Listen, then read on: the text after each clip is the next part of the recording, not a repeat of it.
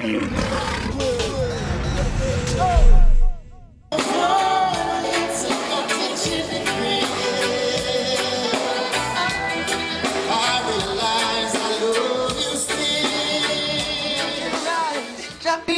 break the chains that has bounded us for so long. This is Duane Stephenson from Augustown and you're in tune to worldofreggae.com. Bless up, bless up. Hi, this is World of Reggae, and I'm Jenny Fajah, and I'm here with Duane Stephenson. How are you? I'm good, I can't complain. Yeah? All is well. Okay, this was your birthday 2 days ago. Yeah, something like that? Yeah. The thing is that it happens every year at the same time, man. But you didn't celebrate it?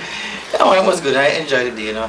Mostly spent it with family and close friends, you know, so it was worth it. Belated or strong. Strong. Thanks, man. I heard every album you make, you try to, you go for the process of the growth. Yes, I do. What growth can we notice on the Black Gold album instead of the well, you know, I can merely tell you what I think, but you know, I guess everyone will have to listen and judge for themselves, you know. I definitely went for wider perspectives, you know. In terms of production, I used two relatively new producers to myself in terms of people working with. In Christopher Birch, also Flavor McGregor of Flavor Music, you know. Yeah. So that's two things, and definitely in terms of, you know, just the outlook. You know, I mean, I've been to so many places since the last album that I wanted to put in a little of what I picked up along the way in the music, you know. So that's what I did. So but I wouldn't be sure what you would think if you're listening, but okay. I'm sure it'd be interesting. And your personal growth? Yeah, I mean, I have, you know, as I said, the world has changed since from August, so, you know. It has changed much, and I changed with it because, you know, if you don't change, then you're left behind, you know. Yeah. On the album is the song called Rescue, featuring Grams. Rescue Me. Rescue Me. Yeah. How did the song come together? Well, I wanted a lighter feel, you know. Many times, you know, you're singing reggae music, it tend to get dull and a bit heavy at times, you know. So I wanted to put a spin on things, you know. Good music. You know, great vocals, of course, and which is why Gramps was invited on the song, because, you know, I thought that he would have brought great energy, and I was spot on. Okay. You know, but we just wanted fun music. Nevertheless, you know, good music, but fun, without losing that quality. I think you did it.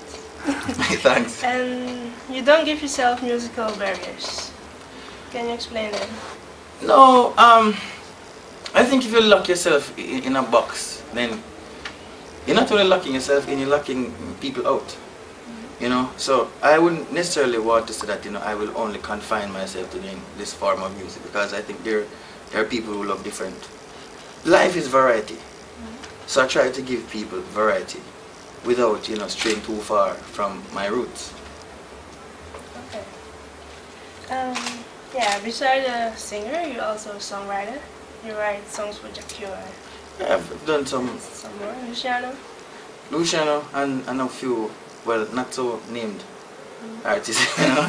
Local artists? Yeah, local artists, but it's something that I do have a lot of passion for, and I try to get in as much, not as much as I used to these days, since I'm running all over the place. But hopefully I can get some more time away and get back to it. Is there an artist you want to write for? If you have a great voice, good personality, and some direction, I probably want to write for you. But you don't write for everybody?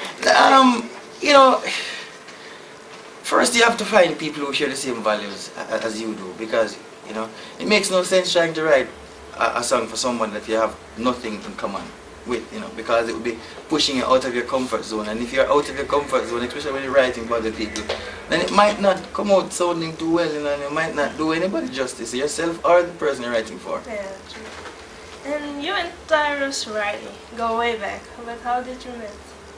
Actually, the first time I went in a studio to do studio recording, I met him there. I opened the studio door and this mad guy running up and down the studio screaming out. Okay. And running to Dean and back and forth. It was interesting. I thought he was sick, but apparently he was just very talented. You know, but that's years ago, and we've been, you know, friends since, you know, because that same musical bug apparently beat both of us.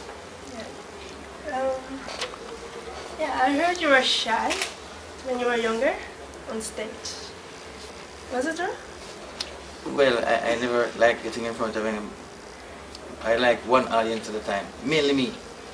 You know, I never got out much. You know, I was a little bit petrified of the crowd. Okay. But you see, if you lived in Jamaica and you saw what I saw, then you probably would have been petrified too. What did you say? And we got a reputation down there, you know. Okay. Yeah.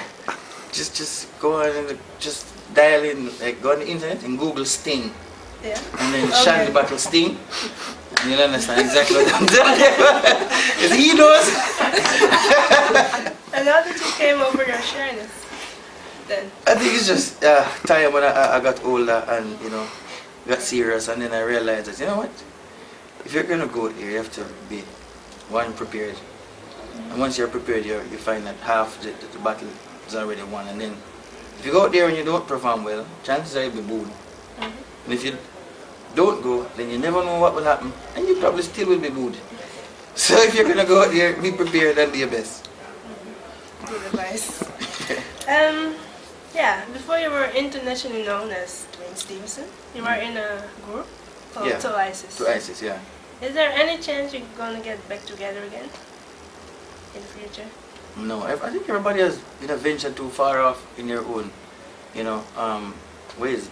People are not even, not everyone is even living in Jamaica anymore, you know, and people are far gone in different directions now, you know, so it was what it was for the time that it was, you know, great experience. I learned a lot while I was there, but, you know, I figured it pretty much did its thing.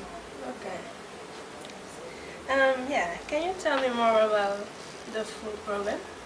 World Food Program is an initiative that was brought to me by my manager. You know, she also manages the Whalers Band, you know, and it's a part of the Whalers initiative to always be giving back, you know, and the World Food Program is one of the better places to give, you know. Everything. First, it's the largest one, the most effective one, you know, and it speaks much to Africa, which is another passion of mine, you know. Okay.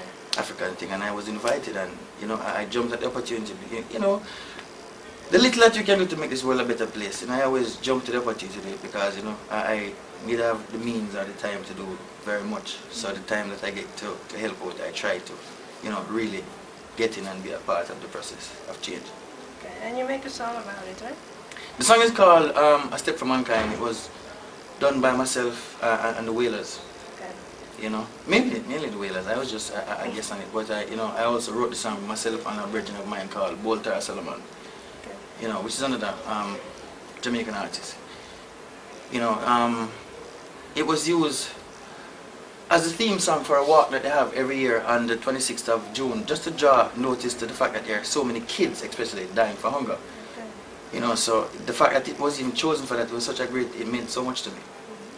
You enjoyed it? Very much. Yeah, and you've been invited by Hillary Clinton, right? How was that? It was actually a part of the World Food Program thing. She was being given the George McGowan Award from the World Food Program, which is the highest honor that the World Food Program gave. And I was one of about 80 invited guests from all over the world that was there because of work that I had been doing with the World Food Program. So that was, you know, a great event, and I'm glad that I could be a part of that. Nice. And do you have any words for your fans who are watching right now? Well, thank you very much for listening. You could have been eating pizza or playing tennis, and you stuck around and you listened to my music, and you came out and you've been supporting my show, so I'm very grateful. Enough blessings, and I hope to always be carrying you good wholesome music that you'll enjoy for as long as I'm around. No thanks. Thanks so much. Thank you very much. Thanks.